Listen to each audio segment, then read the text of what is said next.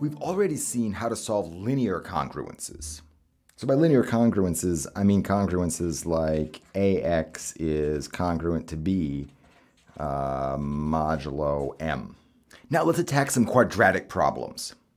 Our specific goal is to find all the integers x so that x squared is congruent to 1 modulo 221. And if it's not immediately obvious, 221 is 13 times 17. We already know one solution. We know that if x is congruent to 1 modulo 221, then x squared is congruent to 1 modulo 221. This is really infinitely many solutions to the original problem because there's infinitely many integers x that satisfy the condition x congruent to 1 modulo 221. And we can do a little bit better even. It's good enough if x is just congruent to plus or minus 1 modulo 221 because that's still the case that x squared is 1 mod 221. But are there any other solutions? Well, to find some others, we want to recall that 221 is 13 times 17, and consequently, the condition that we want, x squared is congruent to 1 modulo 221, is exactly the same thing as x squared being congruent to 1 modulo 13 and x squared being congruent to 1 modulo 17.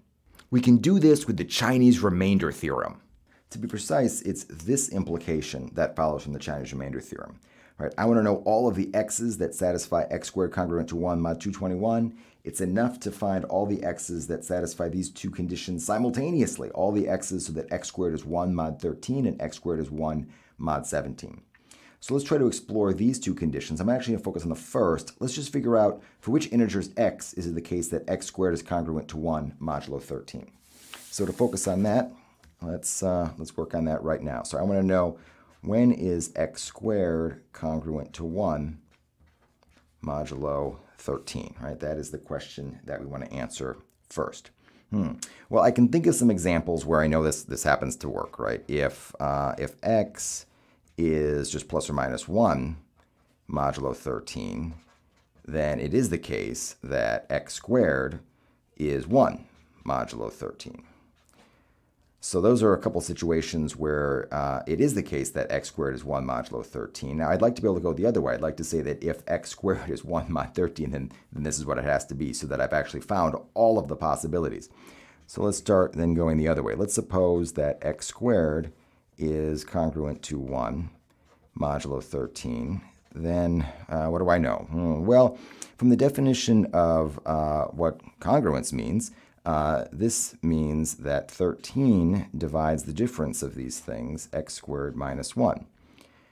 And, well, that's kind of good because x squared minus 1 factors. So this is the same thing as saying that 13 divides x plus 1 times x minus 1. And this is moderately exciting because 13 is prime, right? So the fact that I've got a prime number dividing a product means it has to either divide x plus 1 or x minus 1.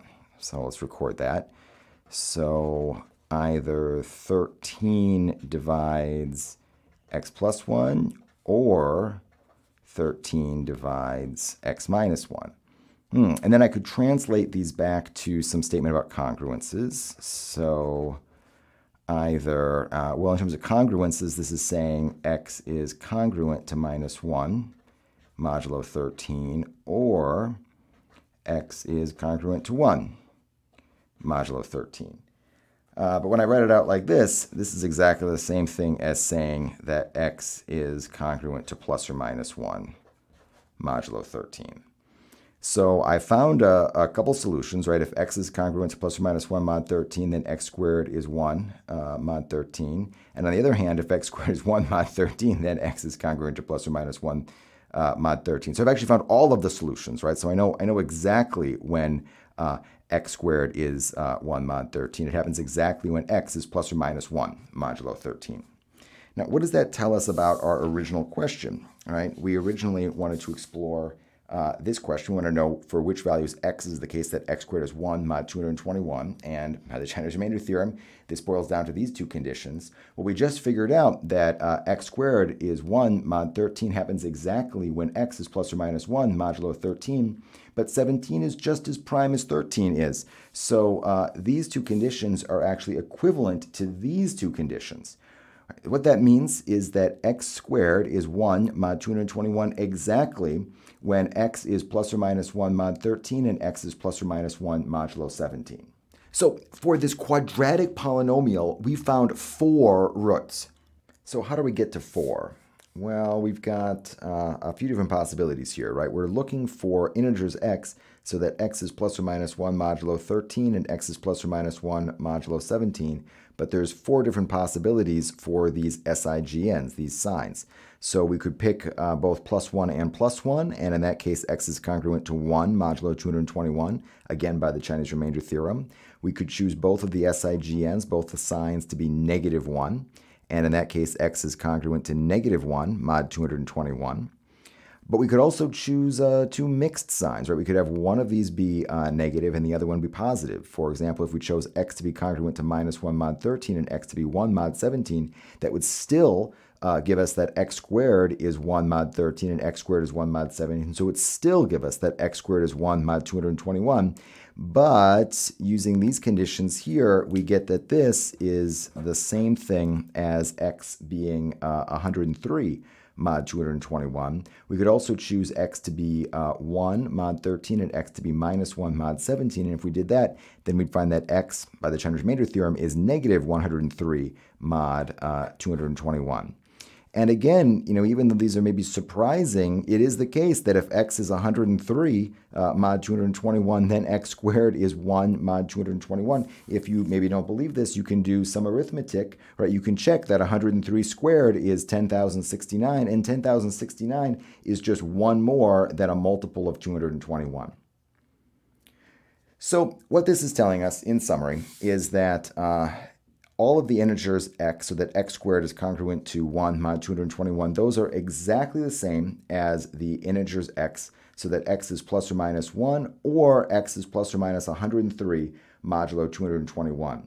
And I think what's so disturbing about this is that it means that the polynomial x squared minus 1, well, it's a degree 2 polynomial, it's a quadratic polynomial, and yet it has 4 roots in the ring z modulo 221. Now, if that seems troubling, it gets worse. For example, in this ring, in z modulo 221 brackets x, this polynomial, x minus 1 times x plus 1, is the same as the polynomial x minus 103 times x plus 103. I mean, what does this mean for something like unique factorization in this ring? So working in z modulo 221 can get a little uncomfortable. And really, it can get a little uncomfortable anytime we're working in the ring z modulo a non-prime. But the reason to look at these examples isn't just to creep you out and to make you feel uncomfortable. The reason is to encourage you, to have some perseverance to do the hard work of proving things like unique factorization for just the regular old integers. Because I think when you see these examples of things that can go so wrong in a ring like z mod 221, then you have to start to think, well, why do things work so well in the integers?